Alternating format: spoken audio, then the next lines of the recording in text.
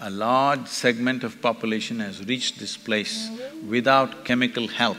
They cannot even sit in one place quietly.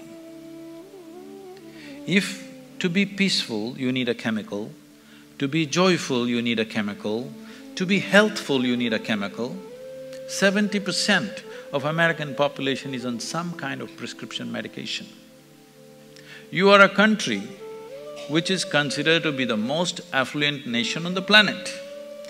What this means is, there is a choice of nourishment, there is a choice of lifestyles. In spite of that, healthcare budget is over $3 trillion for 250,000 people. This means we know nothing about this one. We are just blundering through life and trying to fix it from outside. This will not bring joy, this will not bring well-being. Comfort and convenience can be achieved by fixing the outside.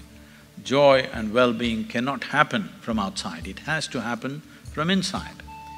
Meditation is not an act that you perform, it is a certain quality. It is like the fragrance of a flower. If you become meditative, you have this quality with you every moment of your life.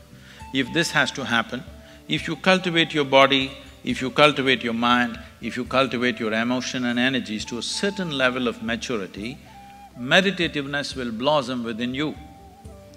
This book, Inner Engineering, The Yogi's Guide to Joy, has a series of small steps to take. They're very simple steps, but I'm telling you, a simple inward step that you actually take, life changes tremendously. The fundamental step is, instead of looking for well-being outside, you turn inward. So, a dimension beyond the body, a dimension beyond the mind. If you touch this dimension, being blissful and joyful is a natural consequence.